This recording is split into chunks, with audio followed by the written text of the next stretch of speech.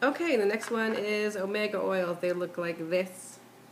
They're filled with fish oil. Not a vegetarian source if you're trying to do raw vegan, but I just, for the benefit that it could give me, I prefer to give it a try and see what happens on my next medical exam. So basically, omegas help with any kind of inflammation. Now, we all know, if we don't know by now, that inflammation is actually what can cause cell death, and inflammation is what's going to do you in any kind of inflammation.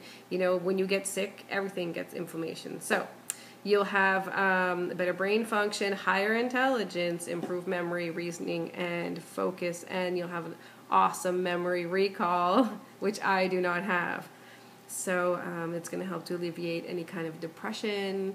If you have bipolar, it can be helpful. ADD, ADHD can also be very positive for cardiovascular disease.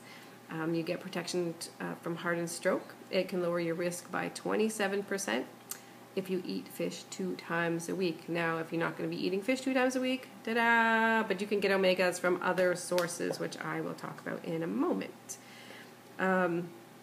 Also reduces menstrual pain. So long-chain fatty acid, that's what it's called, a long-chain fatty acid. So they're mostly found in marine and plant oils. It's not actually proven to lower cholesterol, but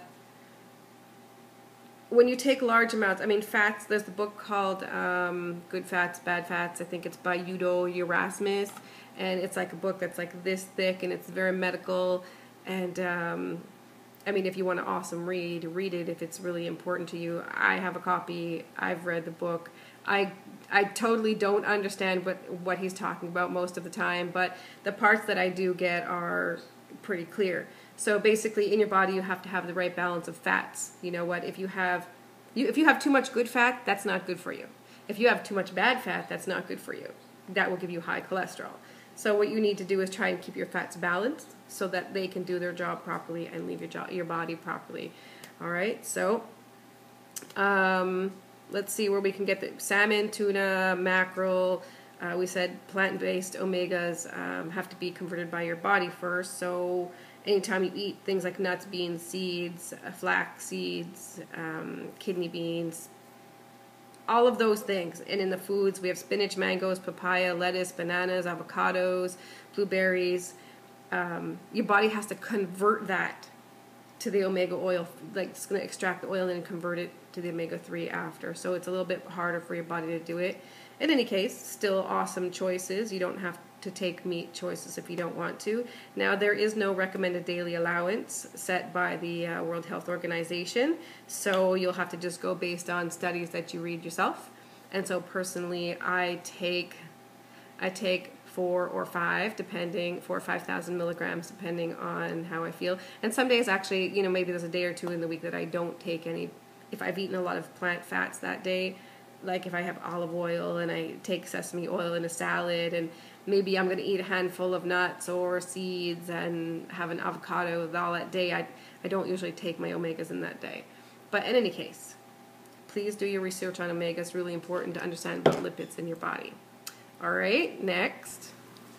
All right, and so now last but not least, one of the newer, this is newer, it's called Resveratrol. Now, there's no recommended daily allowance, so it says 1 capsule on the front is equal to 6 glasses of red wine. Basically, I take 3 a day because that's what it recommends on the bottle, and I haven't researched it enough to say that I would go above whatever recommendation that they put on there. So basically, there's talk about resveratrol being keeping you young and regrowing new cells that are actually healthier than the ones preceding it. So you might want to think about taking a pill like this. They're relatively expensive. I think this was $30 for 30 capsules. It was $20 for 30 capsules, and in this bottle is only enough for 1 week. So you might not want to spend $100 a month on resveratrol, but in my case, since my issue is an artery issue, I definitely do, because it actually can regrow heart muscle, heart tissue, arteries. It's like a little miracle if it does what it actually what the studies are showing that it can do. Okay, so it's also an anti-mutagen, which means it stops cancer cells from multiplying. It stops them from reproducing. You might have one cancer cell, and then when it's time to reproduce, it will not be able to reproduce. So that's really great. It relaxes your arteries. So again, we're talking about blood pressure issues. It has brain protection, so neuroprotection. It's a natural estrogen, so if anyone's having estrogen replacement therapy, I personally am not, so I don't have any experience with that, but it definitely is, they do say that it can help with menopausal symptoms. It does increase bone formation, and it decreases osteoarthritis. Now, I don't have any of those things, so I couldn't really give you testimonial on those things. But it is part of the French paradox, you know, that drinking red wine is good for you. So if that's the case, then it's the red color that's in the skin of the grape. So it's a red grape.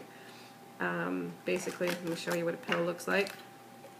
This is not the best quality one either. There are higher qualities that are more expensive, but it kind of just looks like this. It just has like a little red powder inside. You take one every time you eat like a major meal, breakfast, lunch, supper type of thing. It is a powerful antioxidant, and it is also a blood thinner.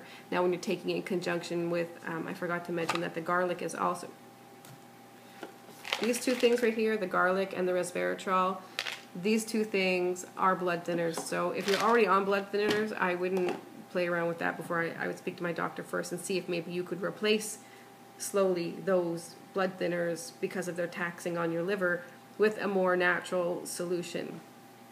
In any case, it's also in peanuts too, so if you eat a lot of peanuts, you're going to get the same benefit. You just have to eat a lot of peanuts. So like this bottle says, 1 pill is equal to the red color in 6 glasses of wine. Now, I'm never going to drink 6 glasses of wine, so have fun eating your peanut butter and jelly sandwiches and enjoying yourself.